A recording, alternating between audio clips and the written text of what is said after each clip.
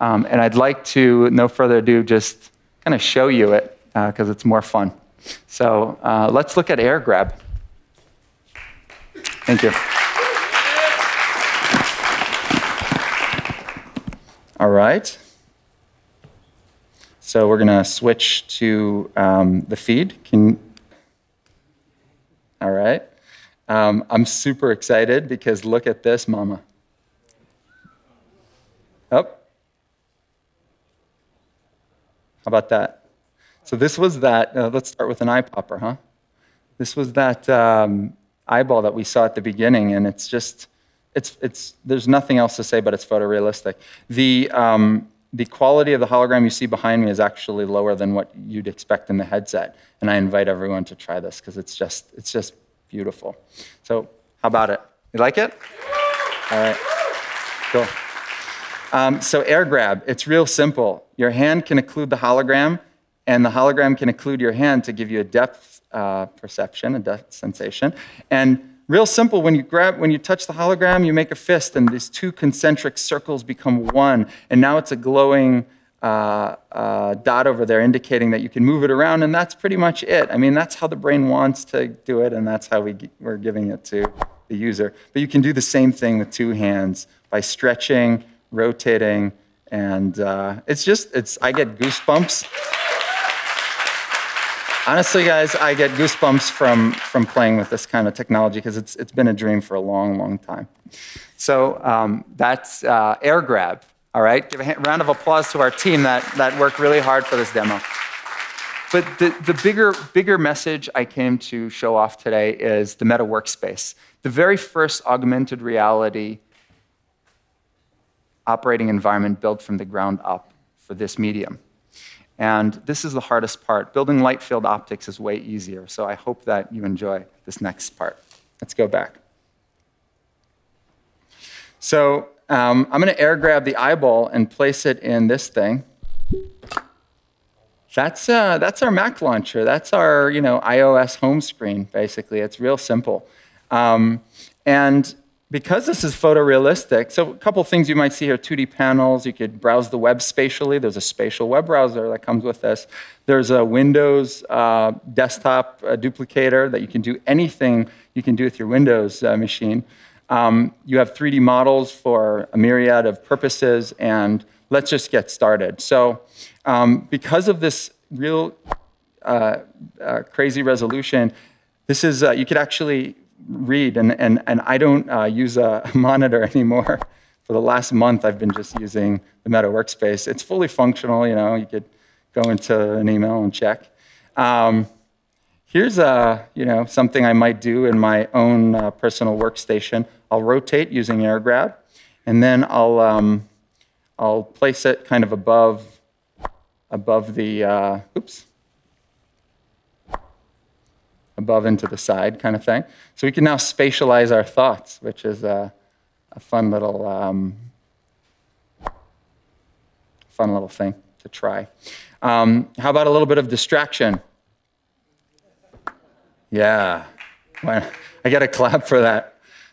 Zuckerberg would be proud. So here's, you could go into your photos. It's like a physical thing, so it reacts to your body very viscerally and physically. So sometimes, you hit the side of the panel. But let's look at my office. This is the way I actually, I do work these days. See that intense gaze? That's me looking at holograms that may look like this. So this is kind of the future of maybe the PC era, where I could take anything I can do on a PC and put it around me.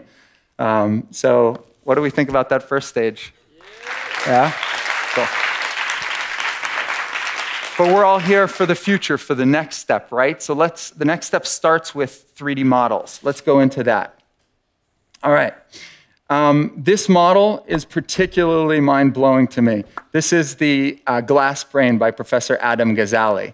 This is a real MRI scan, okay? And when I spatialize my thoughts, my desktop, I like to put this guy kind of above to remind me what it's all about and where this is all going. Cool. So, so here's a model from our partner, BioDigital. By the way, that first stunning eyeball comes from Intervoke and Sketchfab, our partners with the Workspace. Now I'd like to show you a model of the body by our friends at BioDigital.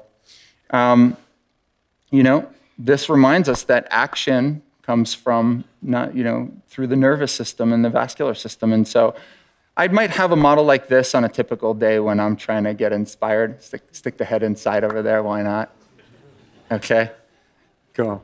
I mean, guys, computing has just become as easy as Lego, so it's a lot of fun.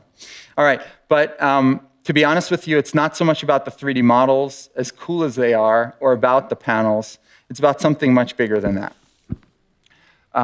The paradigm, I think, will rest on the tools that are built for this operating environment. So I want to share with you some remarkable tools built by our developers. Let's go in. All right, first tool from Brian from Coding Leap. He designed this mind mapping tool. I mean, this is something I've wanted to do for a very, very long time, just mind map in AR. So here's the Meta 2, where this all culminates. And it's, for me as CEO, kind of a trade-off between all of these hardware and software features, right? So being able to spatialize the thoughts is just not something you can do in any other medium. And it's just a beautiful, beautiful experience to try. Here's another tool designed by our very own Mike Stein and his team at Meta. In a 2-day hackathon, they built this. So I could take a picture with this button on my headset of anything in the workspace. See that? It's a little recursive. It's a little meta. And this is going to make sure that you're not anxious anymore to erase a whiteboard. I mean, this has profound implications on pretty much everything that we do in our day-to-day work. So here's another tool I really like. This was designed by Tim's team of our neuroscience group, and it shows kind of the success versus failure rate of air grab. And it's showing you that it's about 1 centimeter or less accuracy, error rate. But when I'm spatializing this plot and I look around in it, I could notice that there's a little bit more error in Z than I'd want, even though the cluster looks really nice in X and Y. So we can design affordances that make it even better. In depth. So that's kind of the cool thing. All work and no play makes a cranky CEO, so let's do some fun stuff. Audience participant, who wants to come and play? Come, quick. What's your name?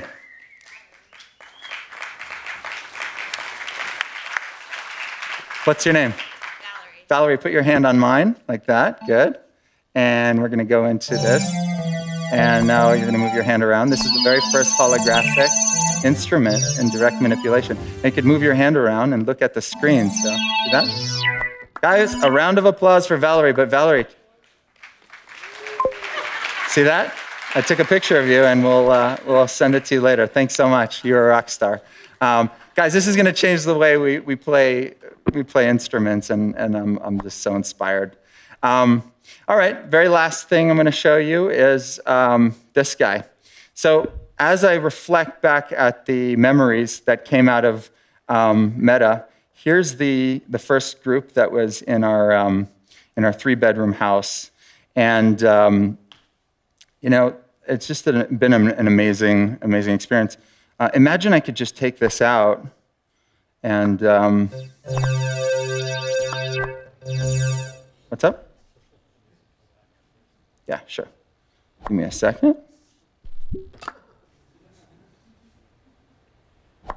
There we go. And pull it out of my phone. Right? Maybe I want to take another photo out here. This is the cathedral, the first 50 employees. See if that'll work. Look at that. This is real, guys. This isn't hacked. This is just working. This is a very important picture, gang, that I want to add to my workspace. This is Sophie, my pup. All right. always a crowd pleaser. But you can do more cool stuff with this. Here's a sticky note app.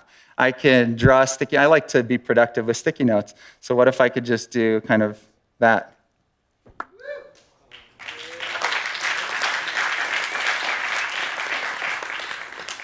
Or this, or this. Or, my friends, this is what got us all started. This is our Kickstarter, and it makes me a little emotional. Here goes. The era of the flat device is now over, so we can let our imaginations run wild and make the software that we always wanted to build.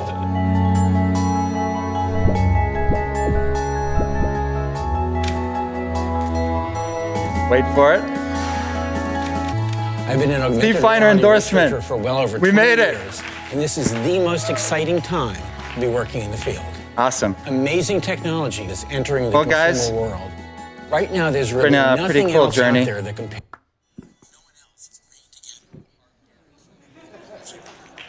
Thanks for your time.